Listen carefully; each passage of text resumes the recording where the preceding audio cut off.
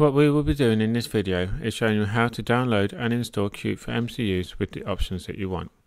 In this case, we will be installing a desktop version of Qt for MCUs. Additionally, we will install the image and tools needed for the STM32H750B discovery board. First, we go to the Qt account, which is at https://account.qt.io, and log in with your email and password.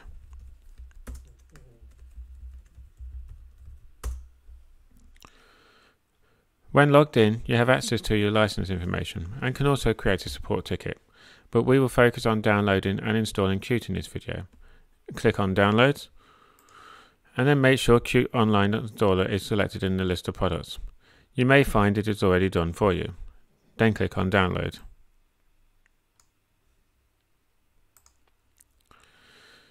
Since the online installer does not contain anything but the means to access the online service to download and install Qt from, then this should only take a minute at the most.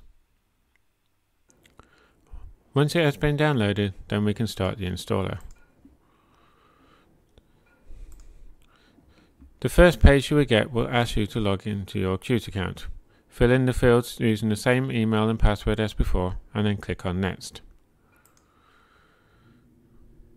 As you have a commercial license, then it will say Welcome to Commercial Qt Setup. If you are not seeing this, then please open a support request and we will rectify that for you. Now we click on Next. This will quickly download the metadata needed to know about what Qt versions and other products you have access to.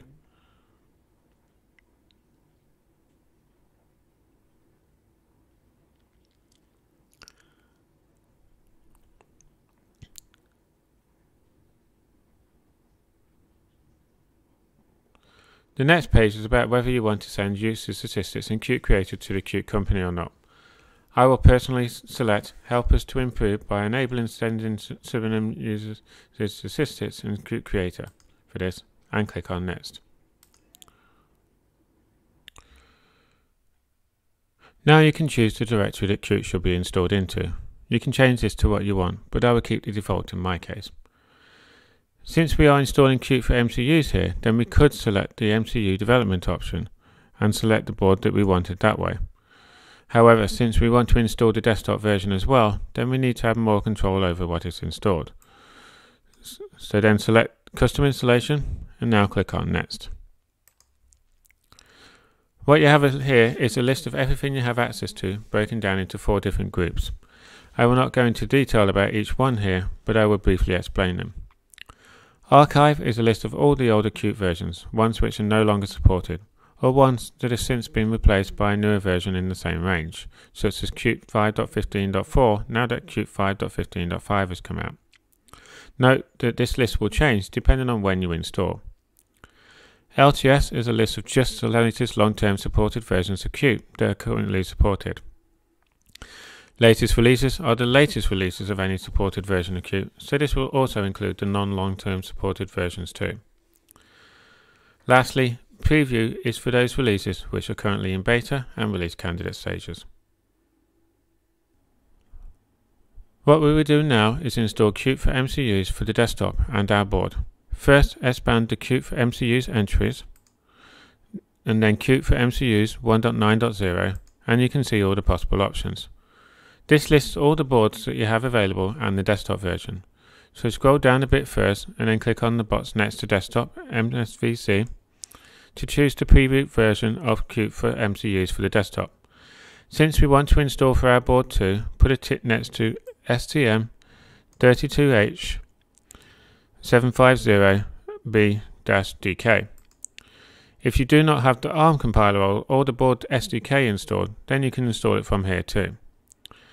If you are not sure if you already have it or not, then you can install it anyway. To do this, scroll down to third-party tools and SDKs, and expand that, and scroll down. Firstly, put a tick in the box next to ARM GCC 9 Q2 2020, as this will install the compiler for you. And then scroll down to install the SDK that corresponds to the board that you are installing Qt for MCUs for. If you're not sure which one is relevant, then this can be found in the documentation. In this case, as we are installing for the STM32H750B discovery board, we need to put a tick next to the STM Cube Programmer 2.5.0 and also STM32Cube H7 v1.5.0 SDK. It should be noted that MSVC is not installed for you, so when you go to use the version of Qt for MCUs on the desktop, you will need to have MSVC already installed. Now we're ready to go through the final steps, so click on Next. The next page is the license agreement. As I am already aware of the contents here, I can click on the button next to I have read and agree to the terms contained in the license agreement.